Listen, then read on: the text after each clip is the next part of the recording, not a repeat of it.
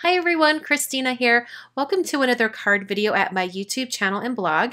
Today I'm going to be creating a card as part of the Rainbow Challenge or the Rainbow Card Tag. This tag was started by my friend Dawn Woolslegel, and she tagged Laura Bassen and then Laura tagged me. So I'm going to be creating a card today using rainbow colors. The challenge is basically just to create a card using different colors of the rainbow. You can watercolor, you can paint, you can ink blend, you can do whatever you want as long as you have rainbow colors on your card.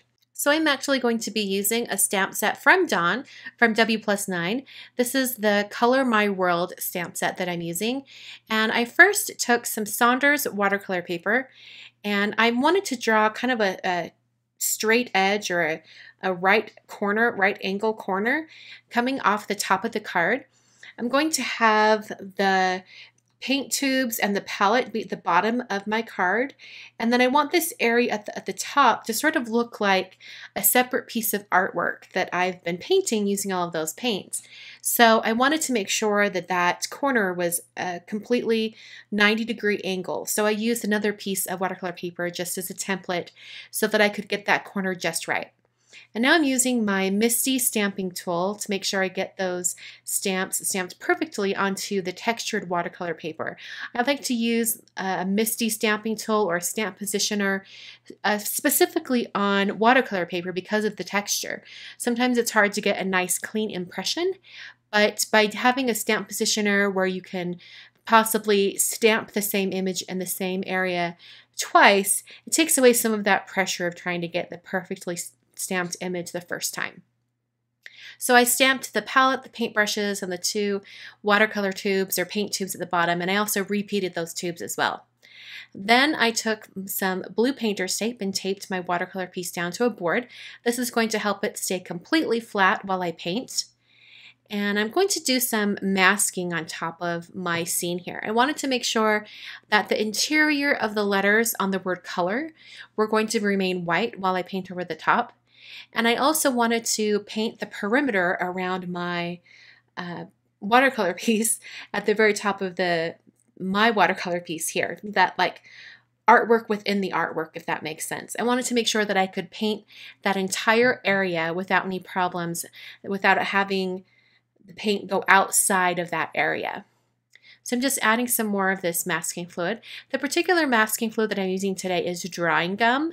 I find that it works really, really well on a variety of different watercolor papers, and I generally don't have any problems with it as long as I let the drawing gum completely dry before I start painting, and then let the painting completely dry before I remove the drawing gum. Just have to make sure everything is dry whenever you're putting on or taking off on your project.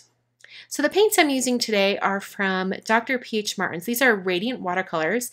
I mentioned in last week's video that, or a couple weeks ago actually, that when I use my radiant watercolors, I've only ever really done lettering with them. I've never painted with them. So I thought that would be a fun challenge for myself to go ahead and try painting with the radiant watercolors. And they worked wonderfully. I loved the vibrant, saturated color with all of these paints.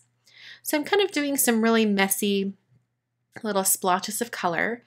I'm not being very precise with this because I just really want a wash of color. This is eventually going to become a galaxy texture.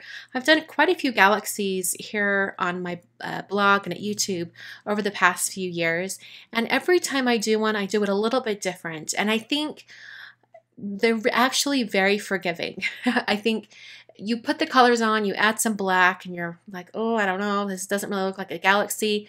The minute you add those stars, it looks like a galaxy, I promise. So if you have never created a galaxy texture with paints or a galaxy scene with paints, go ahead and give it a try. It's super fun and easy, and you can really do it with any colors that you want. So I'm adding more of those colors on. I just want to get a nice kind of basic underlayer of paints going here. So after I had all that color on, I used my heat tool to speed up the drawing process. I haven't had any problems using a heat tool on top of the drawing gum masking fluid in the past, so I wasn't worried about using it on it today either. Adding some more color on top just to get some more saturated areas of color. Adding a little bit more blue up there at the top. And then I'm going to go ahead and dry it once more to make sure that everything is dry and in place. I then took a distress sprayer spray bottle and I sprayed into my hand and sprinkled on some water. This is going to give a little bit of texture to the painted area that I've created.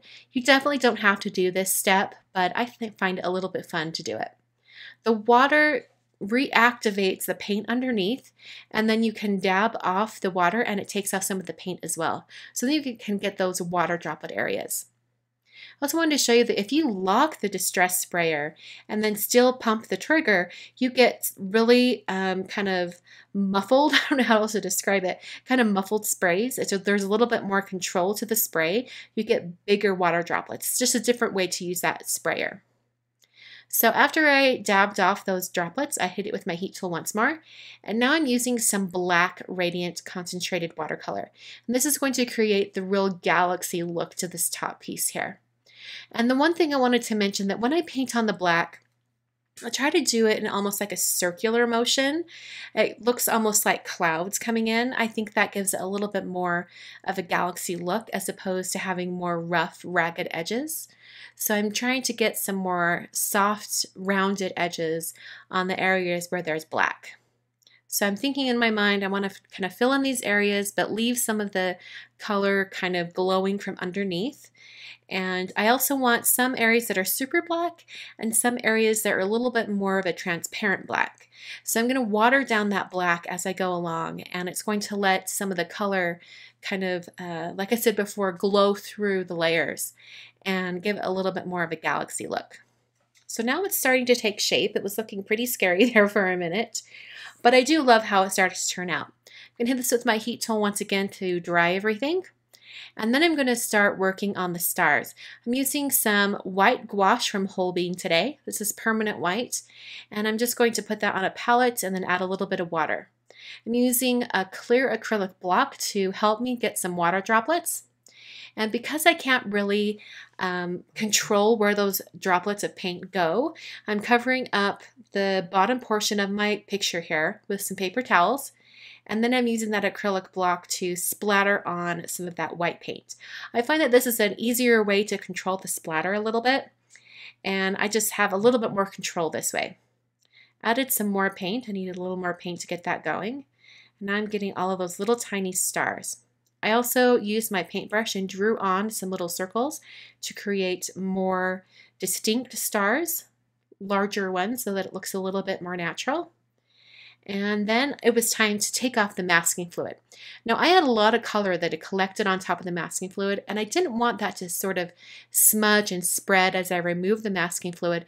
So I'm taking a wet baby wipe and I'm very carefully kind of just gliding along that masking fluid and picking up all of that color. This is going to make it so as I remove the masking fluid with an adhesive remover, I don't have any kind of paint colors spreading and smudging around all over my project. So I've just rubbed off all of that masking fluid. I'm going to take it off those letters on the word color as well. And those come off really super easy, and I love that it protected all of that white underneath. Even though that was a really, really small area, I think it really needed that white color coming through. I'm going to take some more of that black paint, and I've watered it down quite a bit, and I'm going to add some of that color to the paint tubes and also the brush and the palette. This is going to give those paint tubes a more finished look, makes them look like they might be silver or even a black paint tube. I think it looks really nice to have all of those finished up. And then I put a shadow underneath my painting at the top. Wanted to make sure that it looked like this painting was real and coming off of the page. So I've just added some more of that black and then brought some more water in to soften out those edges. After I have the bottom portion done, I'll go ahead and turn my piece here and add just a faint shadow on the other side. In my mind, I'm thinking that the light is coming from the top left and it's coming down onto the card, so more shadow would be on the things on the right side of the objects. So this would just be a very faint shadow right there. I'm intensifying that shadow over on the right, and then I'll go ahead and add shadows to the objects down below as well. Hit that with my heat tool to make sure everything was dry, and now I'm going to take it off the board and start putting the card together. I have to trim off those areas where the tape was. So just trimming off a little bit off each side. And it's going to make it so that the entire piece is slightly smaller than a 5x7 card.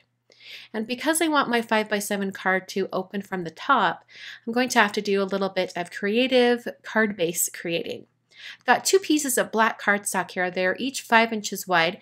One is 7.5 inches tall and the other is just 7 inches tall. Taking the taller one and I'm scoring it at 1/2 inch. And then I'll go ahead and fold down that flap, and that's going to make the main area be 5x7. Then I'll take that flap and open it up, and I'll be putting some adhesive on the inside of the flap. This is going to make it so that I can attach the two pieces together and create a top folding 5x7 card. So I'll add some Tombow Extreme adhesive, put those two together, and then fold down that flap. Now because you fold down the flap, it sort of pushes that other panel down a little bit, so you do have to kind of retrim it and make sure those two bottoms meet up in the perfect area. So I just put that back into my paper trimmer and just really carefully trim off that excess on the bottom. I used some 3M foam tape to put on my watercolor piece, and I just press that down onto the black card base. So that finishes the card for today. Hope you guys enjoyed. I'm going to be tagging two of my friends for this challenge. I'm going to tag my friend Jennifer McGuire. She's not going to have any problem with this because she loves rainbows and anything colorful. And I'm also tagging my friend Kelly Latavola. Their YouTube channels are linked down below. Thanks for watching, and I'll catch you guys later.